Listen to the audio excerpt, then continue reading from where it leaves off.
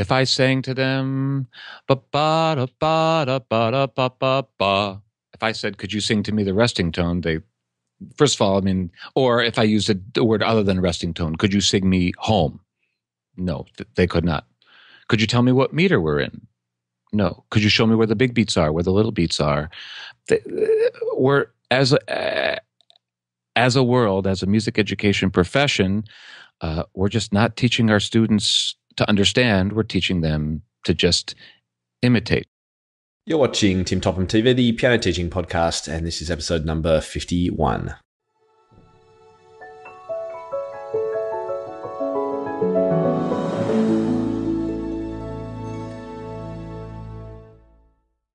Hi everyone, and thanks so much for tuning in to the podcast for piano teachers. I'm Tim Topham, and today we have a fantastic guest with us, and I'm very excited to share his knowledge with you. His name is Andy Mullen, and he has produced a blog post out on Monday this week, which I'd highly recommend you check out before you listen to this, because it's actually going to put a whole lot of that stuff into context. Although it's totally fine to watch this and then read his article as well.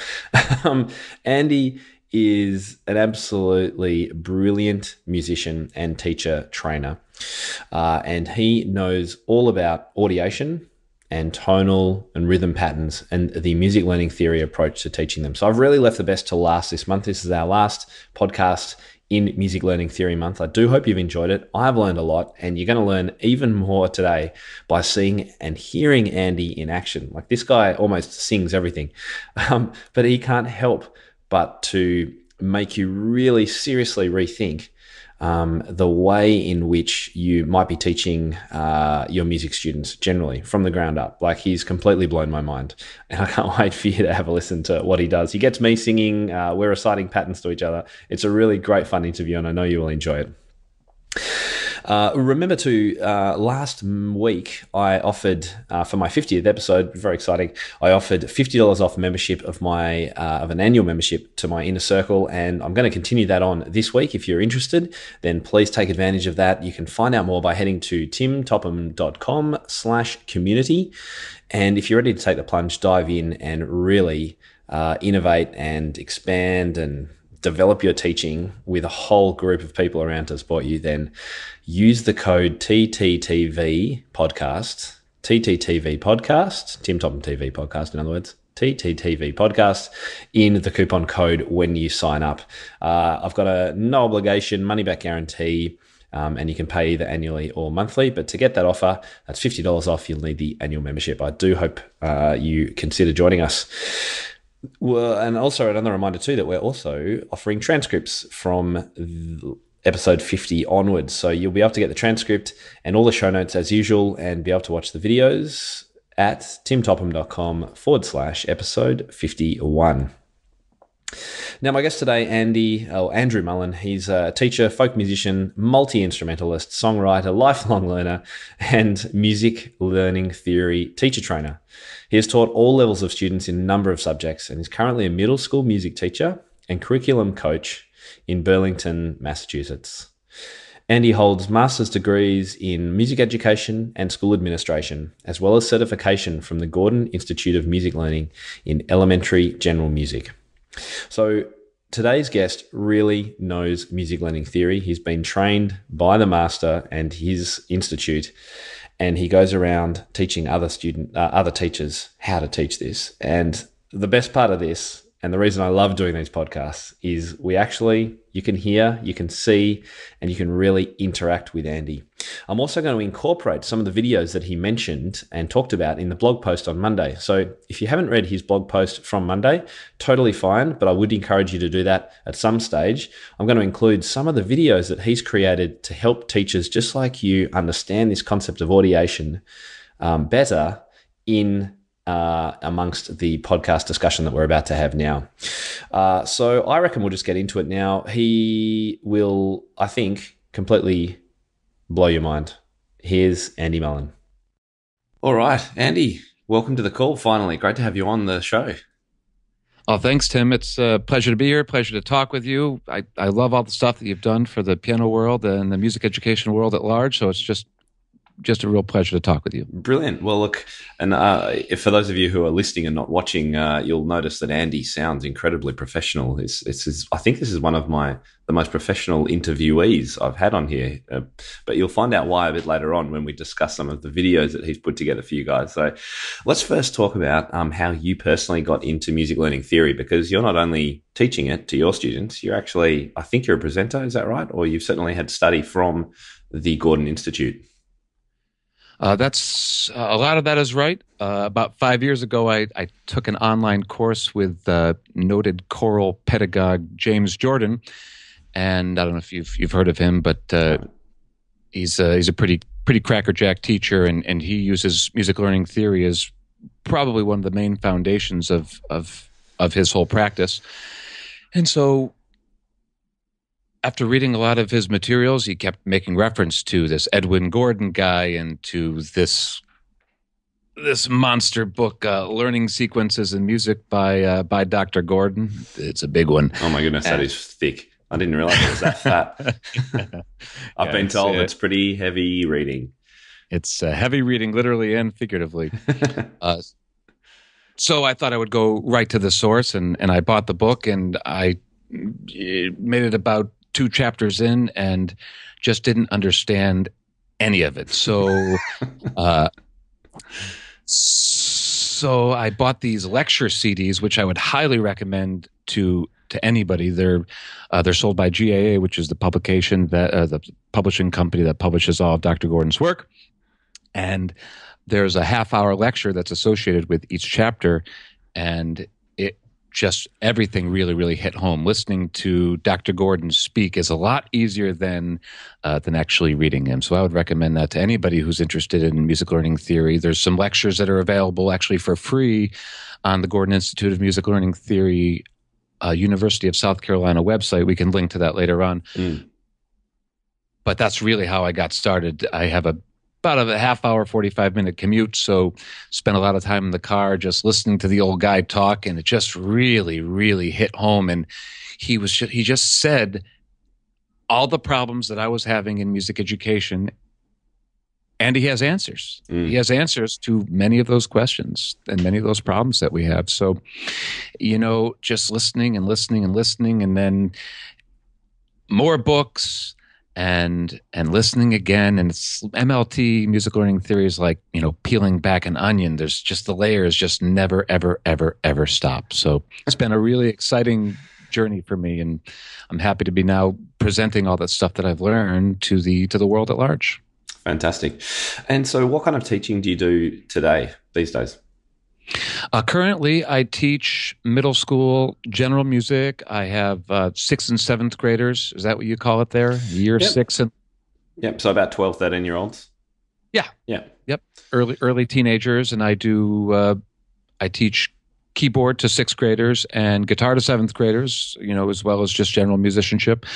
And I have 2 choruses, a big chorus and a more select chorus, and I do a little fiddle, a little banjo, and I have a rock band at the school. And yeah, so it's a great opportunity to implement MLT in a number of different areas. And the great thing is that the concepts work for small groups, for individual, for classroom.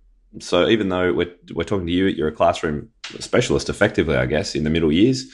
All of the stuff that we're talking about can apply to any instrumental lesson, right? Yeah, there's Gordon certifications in, there's one for early childhood. There's a whole mess of early childhood materials and resources and certifications. There's elementary general, which is the level that I just took last week. There's an instrumental one, as you know, you talked with Marilyn Lowe. There's a piano one. So as you say, it applies to individual students and groups as well. Great. Well, look, we've had a lot of posts this week and some podcasts as well about music learning theory, and a lot of the talk is regarding this concept of audiation, which is a term that Dr. Gordon actually coined, I believe, and it's really, really crucial. But I think without seeing it in action, it's quite hard to understand. So I'm really excited to have you on to talk specifically about audiation, but to also share with my viewers some of your videos. which are just brilliant in actually getting a feel for these. So what I'm going to do now is just jump in. We're going to listen to part of one of Andy's Audiation station videos, and you can talk a little bit more about it afterwards. But would you recommend the teachers who are listening to this for the first time or watching it, what should they do as they're listening or watching? Ooh, I think they should start at the beginning. Yep. That's what I think that they should do. They should start at the beginning. Gordon is fond of saying things like there's no correct chronological age, there's a musical age. So you never really know what your musical age is until you start back at the beginning. Cool. All right, well, let's have a quick listen to one of Andy's first videos. Lesson 1. Sing the first pitch of the tonal pattern you hear. After each tonal pattern, there will be a brief pause. During the pause, audiate the first pitch. When you hear me take a breath, it's very important that you breathe with me and then sing the first pitch. Use the neutral syllable, bum. Let's practice. Here's your pattern. Bum, bum. Pause, audiate, sing the first pitch. Bum. Let's try another one. Bum, bum. Bum, bum, bum. Bum, bum, bum. Bum. Now try them on your own. Bum, bum. Bum, bum. Bum, bum. Bum, bum. Bum, bum, bum. Great. All right. So, Andy, tell us a little bit about what we've just heard and how we can actually use this in my audience as piano teachers, how we can apply it to the teaching that we're doing without having to go through all the process of having all the training. Are there things that we can do tomorrow with our students? Absolutely. Music learning theory teaches with what is called a whole part whole philosophy, WHOLE, part, traditional spelling, and then whole, WHOLE. The whole, the first whole is the context that we're in. So the context being a tonality or a meter. The parts of it are what we refer to in MLT is tonal patterns and rhythm patterns. And then once we've listened to the whole, dissected it for parts, tonal patterns and rhythm patterns, which are the words of music, then the whole begins to make a lot more sense. We understand the context of the content. For example, if we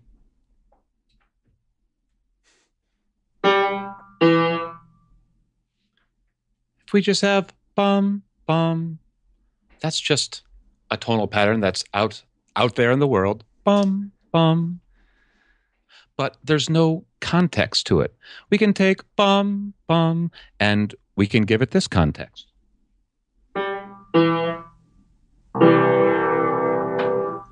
Now that has more context, but say we give it a different context.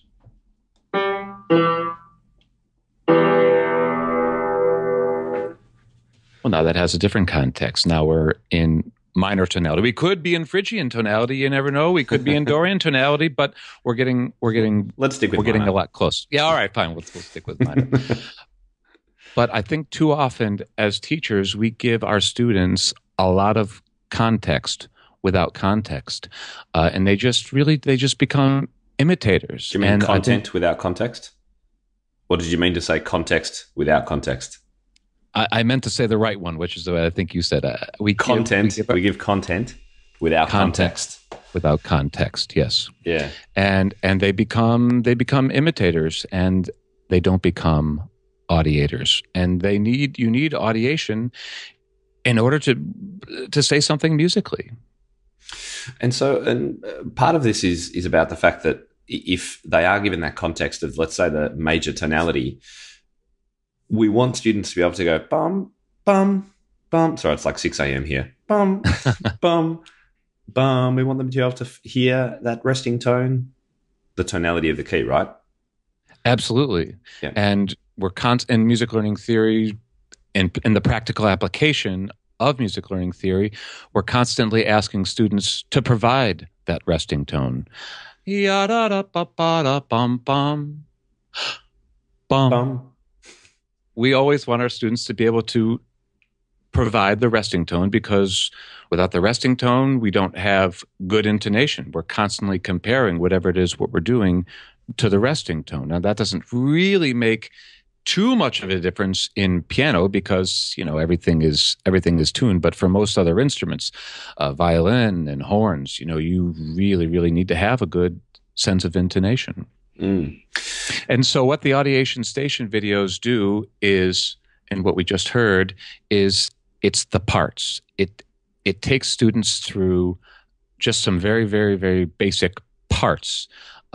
In the Audiation station, I plan to take students through major and minor tonalities, duple and triple meters, and teach students the one chord and the five chord in both tonalities, and for students to be able to understand big beats, little beats, divisions, and the space in between. So that's my goal. And so what we just heard was effectively just one little snippet of parts that students should be able to take and practice and eventually reproduce, and eventually, hopefully not too eventually, improvise with. And I think that's one of the most important things we can do for our students, is to teach them how to improvise. So if I was a 13-year-old coming into your music class, what would the first 5 minutes be all about?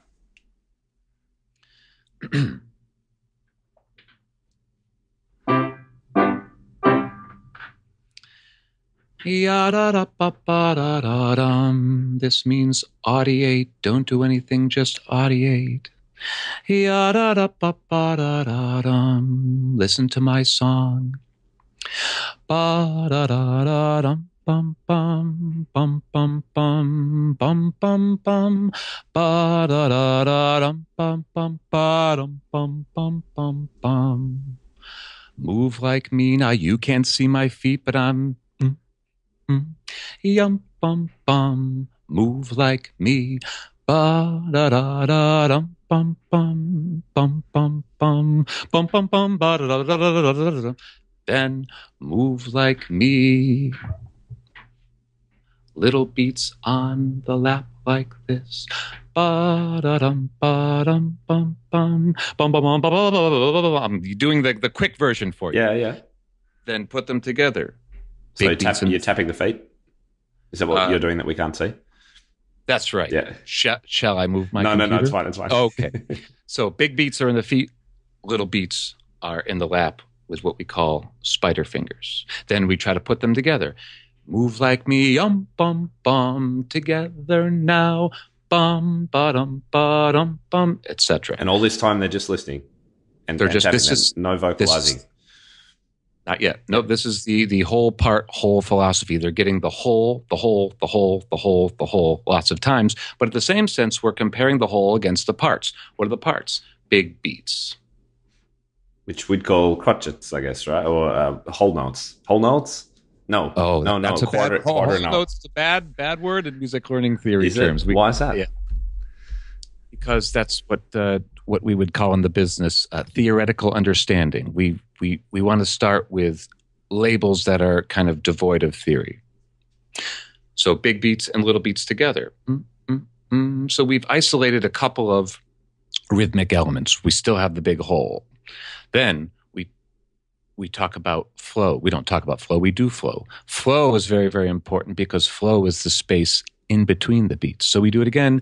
Yum, bum, bum. Listen to my song. And we do little flow. Ba-dum, bum, bum, bum, bum, bum. As much as they'll do, sometimes they're a little leery about flowing way too much.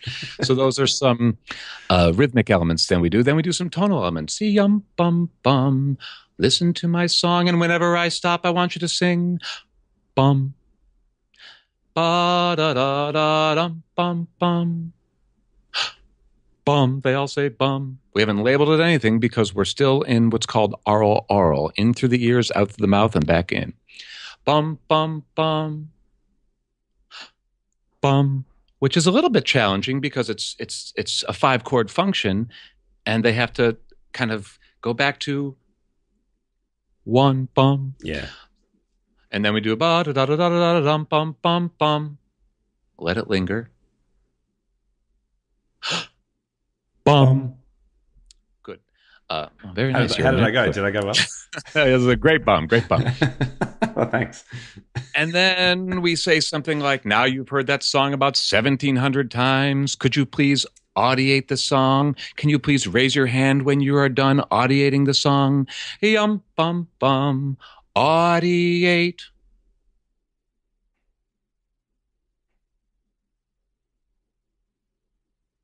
And then they'll raise their hand when they're done. And then now you've heard me sing the song about 1,700 times. I bet you'd like to sing the song. Yay! Yum, bum, bum. Ready, sing. Da, da, da, da, da, da, da. Then the one kid with a changed voice. And then they sing. And then we do something like, I have this kind of all dialed up here ready to go.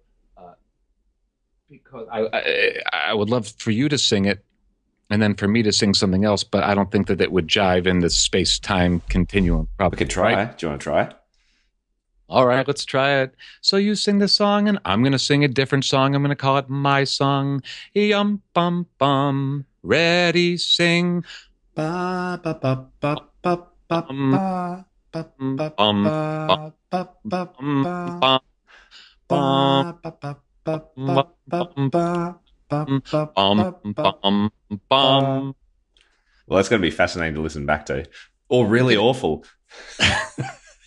So effectively, you're singing the melody, and I'm singing the bass line. I'm providing the harmony for them. Yeah. And then I divide the class in half, and one half would sing the melody, then the other half would sing the chord roots, the harmonic functions.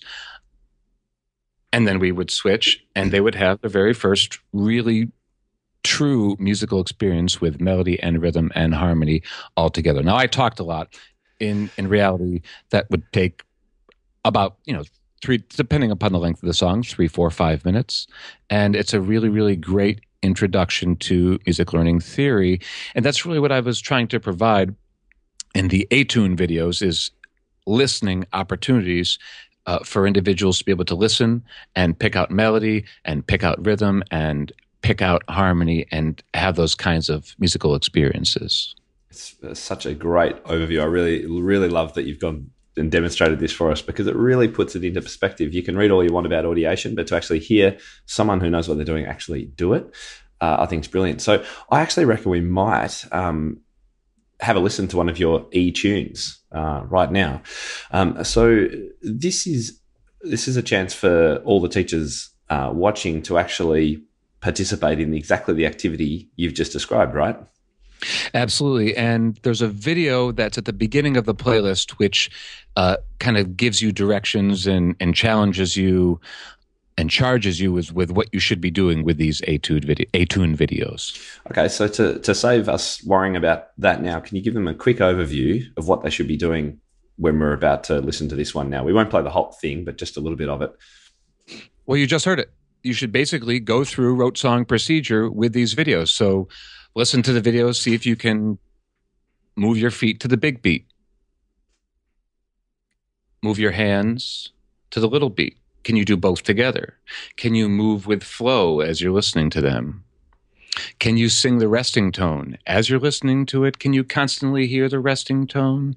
Can you sing the melody? There's spaces in the video where the melody drops out. You've heard it about, by the time the melody drops out, you probably have heard it 6 or 7 or 8 times. Can you sing the melody without the support of having it actually, in physical space? Can you listen to the bass line, and when the bass drops out, can you sing the bass line by yourself? So it's really kind of an interactive musical experience. I also like that the instruments built up as well over time. So you would start with just, I think it's a piano, is it? And then sometimes it's a piano, yeah. Yeah, and then we add more and more instruments. But I'm as interested Actually, no, we're going to come back to that. Let's have a listen now to your one of your E-tunes. Which one would you recommend? Because they're all in the different key modes, aren't they? Yeah, I would start with major and minor. Those are that's where we start with in music learning theory. So maybe start with major. Great. So let's have a listen to the major E-tune from Andy right now.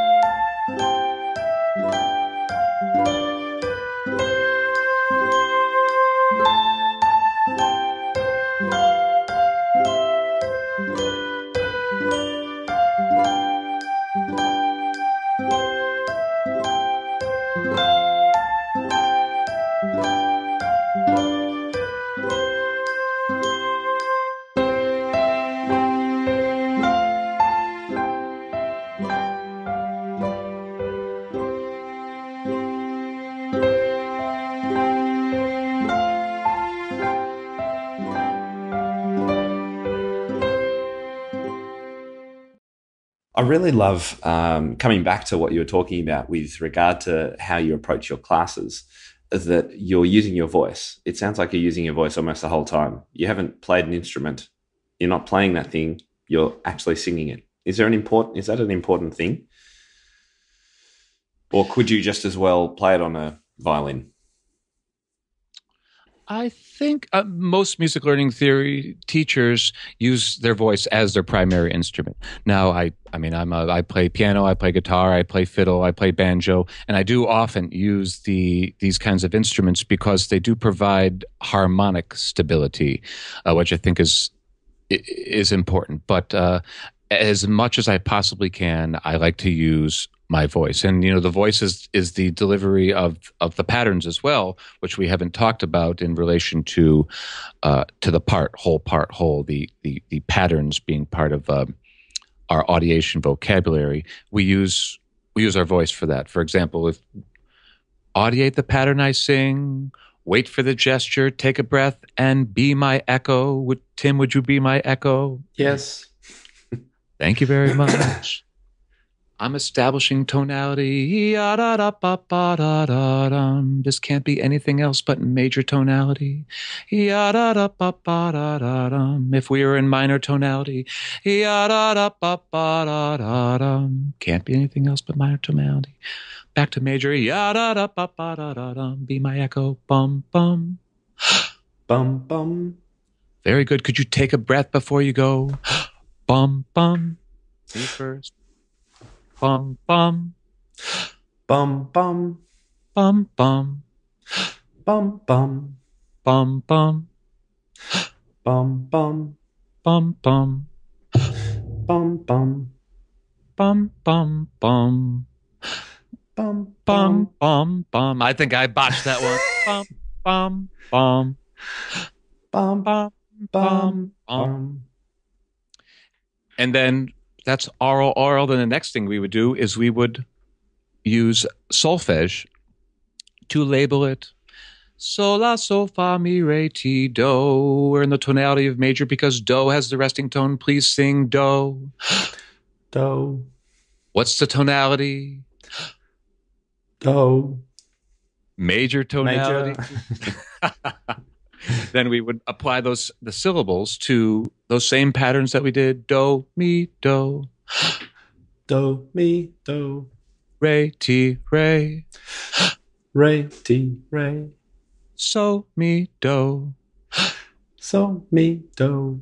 Very nice. Any combination of do, mi, so is what we call in the business music Major. learning theory. Oh, what was it? Was I going to get it wrong? Well, I was going to say a major triad. Yes, with music theory, not to be confused with music learning theory, but with music learning theory, we label that. Purists would label that tonic. I, in my own practice, and with apologies to Dr. Gordon, who's watching over us all, we call him the MLT police, but he's no longer with us, so his power is useless here. In my own practice, I call it a one chord pattern. For me, tonic is not the best label. Now, MLT purists would argue that you don't want to use one because numbers mean something else to students. I understand that, but I feel it's inappropriate. If we're already going tonic, dominant, tonic, we're already kind of teaching them two labels, so I'm just going to cut right to the chase and just call it a one chord pattern, or for short, one. So anyway, back to my explanation. Any combination of do, mi, so is called a one chord pattern. If I sing a combination of do, mi, so, say one. If I sing anything other than a one chord pattern, say no. Let's practice. Okay. Do, mi, so. Do. One. Sorry. So, fa, re, ti. No. And we would go on, and we would label any combination of so, fa, re, ti is called a five chord pattern. If I sing a five chord pattern, say five. If I sing anything else, you say no. So we're teaching students to label and to really get the sounds of do, mi, so, fa, re, ti in their ears, so that when we get to that first song that we're going to play on the keyboard, and for me, it's Mary Had a Little Ham. I can't do Mary. Did you say ham? I can't. That's right.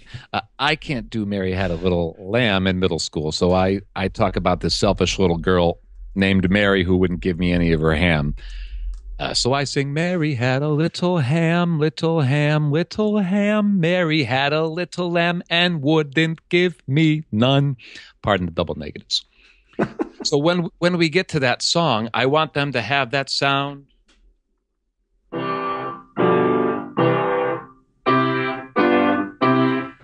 I want them to have that in their ears. I want them to have that sense of harmony in their ears. I think that's one of the main problems with music education today is melody, melody, melody, no context. And we totally forget about harmony until they get to what? College? If that. I mean, if that. I think we need to have a blend in music education of melody, rhythm, and harmony. It's the 3/3 of music, and harmony is really traditionally largely being ignored. I've been talking a lot. I'm sorry. I'm on tangent upon tangent upon tangent. It's what I've got you on here to do, right? This is what I want to get as much from you as I can in a short amount of time.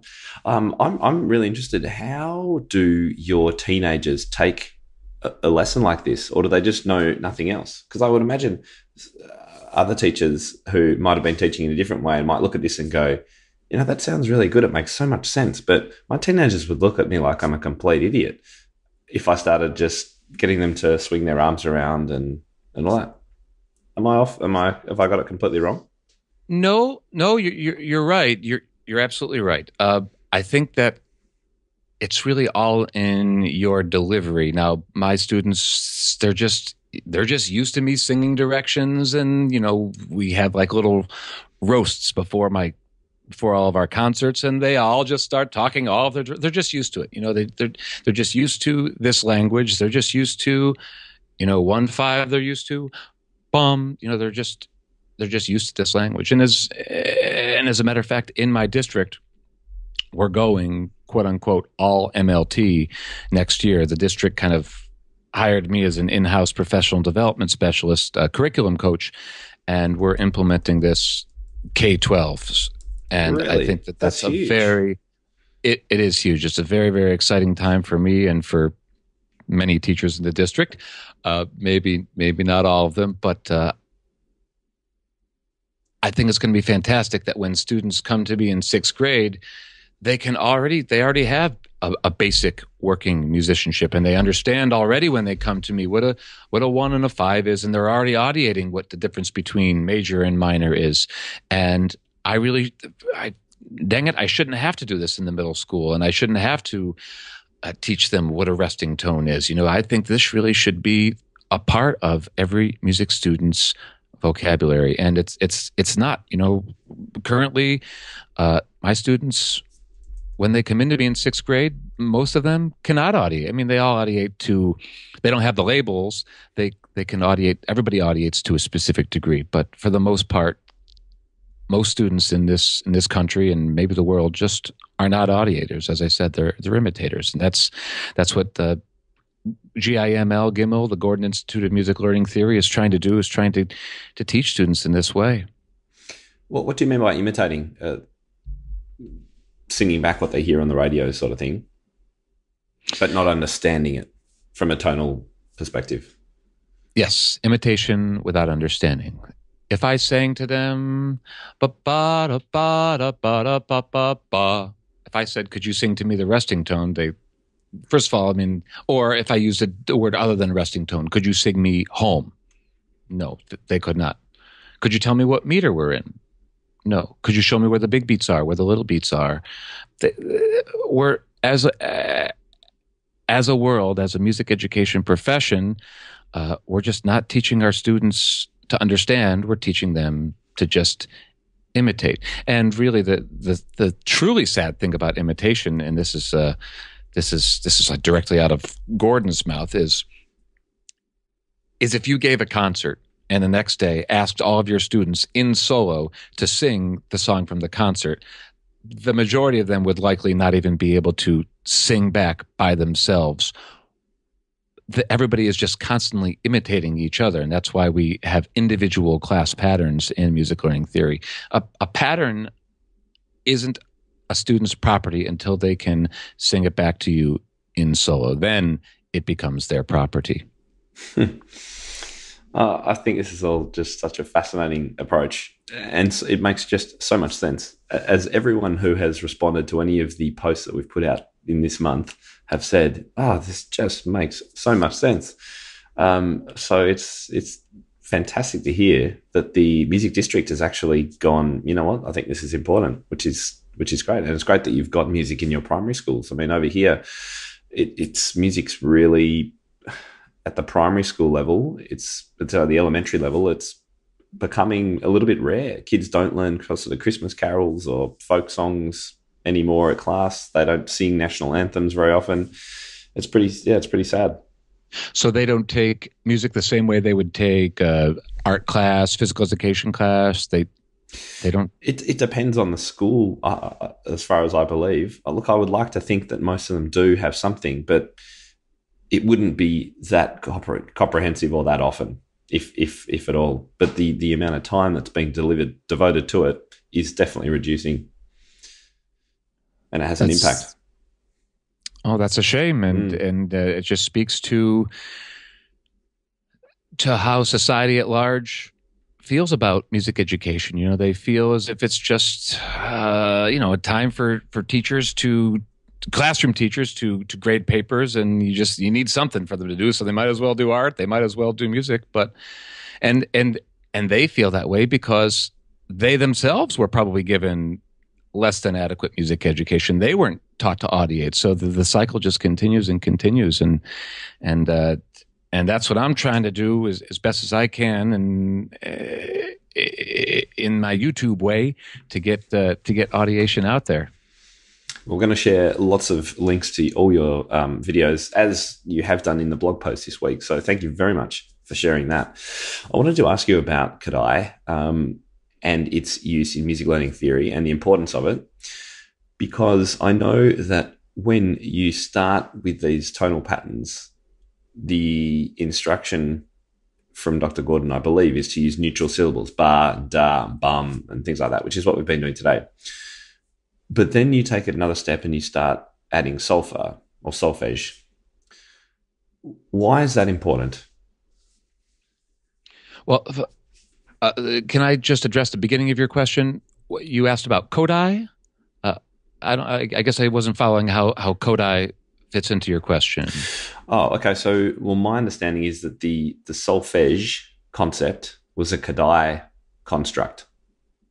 Oh, I mean, it goes back even farther than Kodai. I mean, Kodai just happened to use this technique. Yeah, I mean, solfege syllables go back to, Guido in the, I think the 15th century, if I'm getting my music history correct. But this constant, okay, now that we have that cleared up, to answer your question, this concept of using solfege, it's a technique.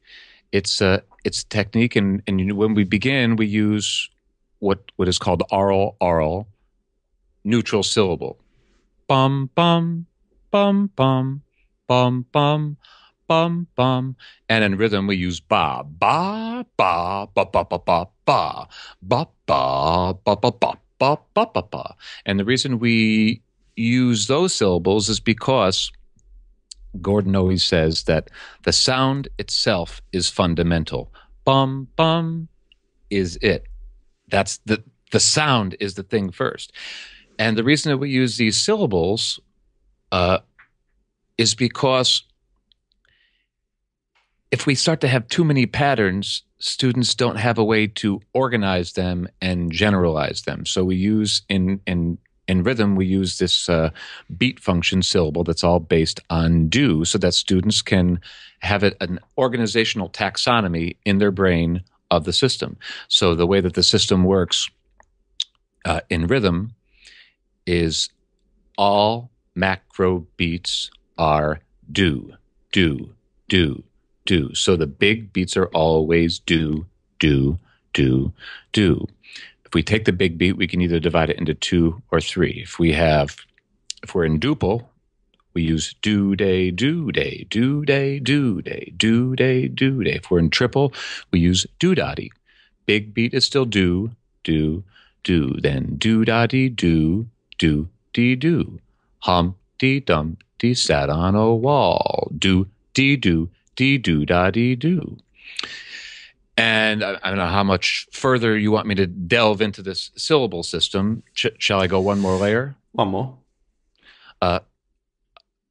We use the syllable ta to indicate that we're going to further divide the beat. So do day, add a ta, do to data, do to day, do ta, to do to day, do. Or if we're in triple, do da dee, do to dee, do to da to dee to do ta to do da dee, do to da to dee to do. So we're teaching them rhythmic function.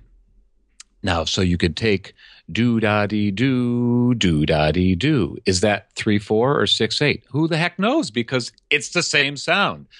If you audiate Silent Night, ba ba ba ba ba ba ba ba, put a gun to your head. Is it written in 3/4 or 6/8? I don't know. So why should the syllable system be any different? Do to dee do. Do to dee do. So it's quote unquote in rhythmic, the same way same word would be enharmonic, C flat and B. Well, this is in rhythmic. You could write that same rhythm pattern in 6/8 or 3/4, and the ending sound would be exactly the same. I remember Marilyn talking about that, and that's the reason that you use the enharmonic structures is for that reason. And it's something that confounds students all the time, doesn't it? That something that looks this way can sound different, or vice versa. Yeah, and then, it's music notation has its limitations. And I think that if we follow the skill learning sequence that Gordon provides for us, if we start with the ear first, have an oral organization, taxonomy of these rhythm patterns and tonal patterns, then when we get to reading, it's just, I know what it sounds like. This is what it looks like. It could look like this. It could look like that. But if it's always already in your audiation, making that transfer to reading is just, it's just a lot easier. So the answer, I guess, to the question, reusing the solfege, is to give them a way to you called it a taxonomy, you know, a way to describe what's going on musically. Yeah, an organizational system. If they hear bum bum bum, they can, if they're taught to that's do mi so, oh, that's a one chord pattern. So you hear a walking bass go a boom boom boom boom boom boom boom. Ooh, I hear that. That's a one chord pattern or a tonic pattern. Boom boom boom boom. I already know what that sounds like. I know how to play that on the piano. No.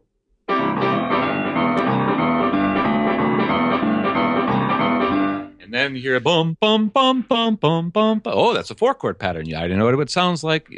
It's just a beautiful system. Yeah, it's fantastic. How long did it take you to learn all of this? Let's see, 45 minutes a day in the car times home and back. No, just kidding. It's dense. It's dense, man. But I think that it's not as dense as this. It doesn't need to be this complicated. And he's holding up Dr. Gordon's original book, which is half the size of the Bible and double the physical size this way.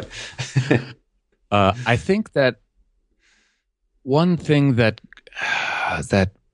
music learning theory practitioners and Dr. Gordon himself did not do very well is to disseminate the information in bite-sized ways, step by step, so that people, or persons, as Dr. Gordon would say, so that persons could grasp it. And that's really what I'm trying to do with my audiation station videos and my YouTube channel, is to get this information out there in an accessible way, so that people can begin to audiate. And it's not as hard as that book is making it out to be. I mean, it's dense and there's a lot to think about, but I think to do the bare minimum is not that hard. Is that a good way to put it? To do the bare minimum, to teach your students.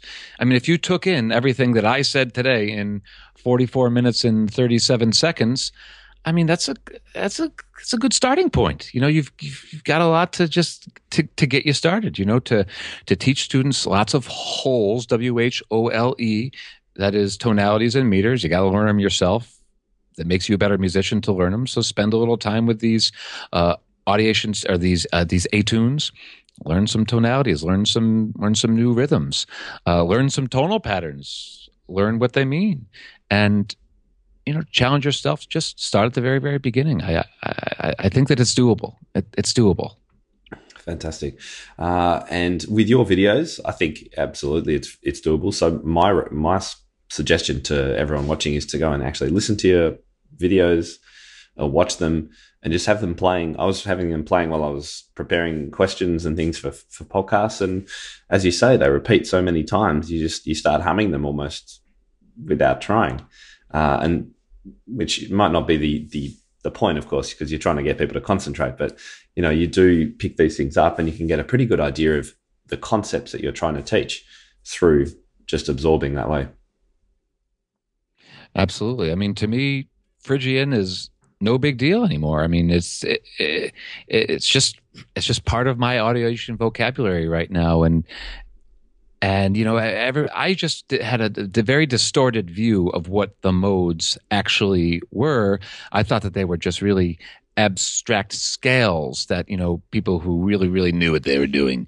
In the jazz world, they would, I'm playing with Phrygian. It just did not make any sense to me until I started studying this material and realized that Phrygian, yes, it could be a scale that you use, but these modes are tonal centers.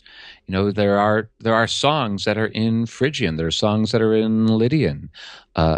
And they're beautiful. And gosh, if we could get musicians to start playing songs and learning songs and writing songs in Phrygian and Locrian.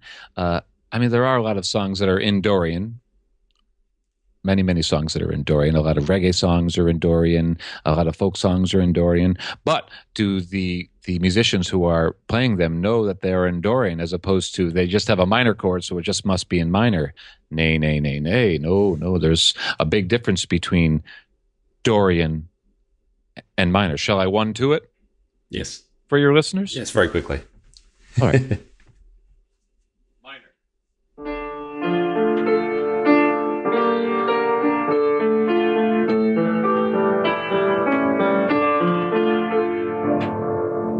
Same basic pattern, but with Dorian.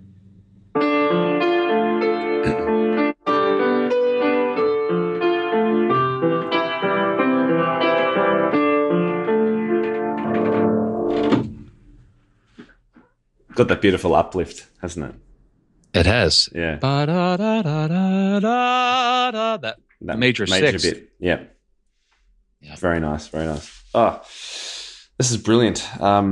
I just wanted to ask you whether you had any examples of a breakthrough or a big advantage that you've seen in your students that this process has created. You know, suddenly your student could just play this thing that they couldn't before, or they put together a fantastic band, or I'm not sure. Have you got anything that you can think of? Oh, it just happens all the time. You know, it just happens all the time. You know, in my chorus, I would love to play you some ABs of my chorus.